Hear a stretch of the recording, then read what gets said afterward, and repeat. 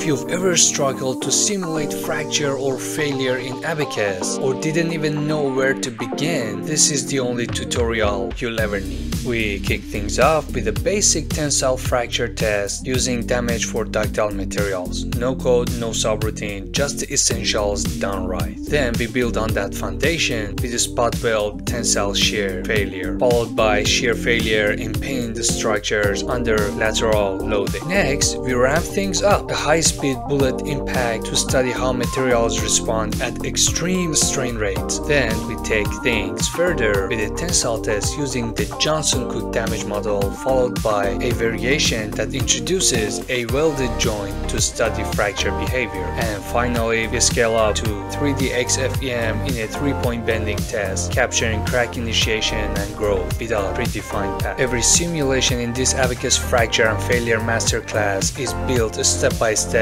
and visualized live. If you are interested, click on the related video.